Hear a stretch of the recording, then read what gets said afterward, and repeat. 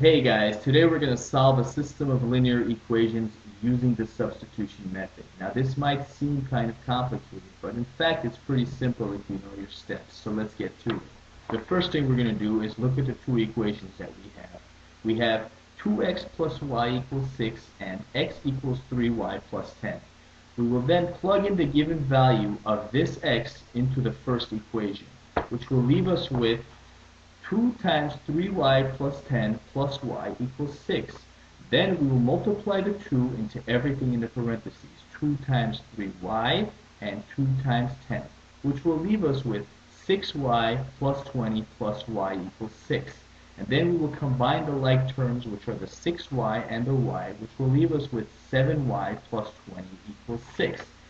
Then we will subtract 20 from both sides of the equation, which will leave us with 7y equals negative 14. Then we will isolate the variable by dividing both sides by 7.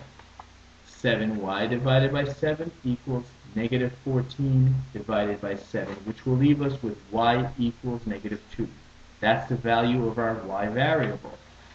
Then we will plug in the y value into the second equation, which will give us x equals 3 times negative 2, which was the y value, plus 10, or x equals negative 6 plus 10, or x equals 4.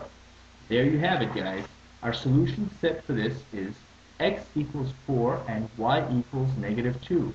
And if you want to check your answer, all you got to do is plug in the newfound values into the original equations.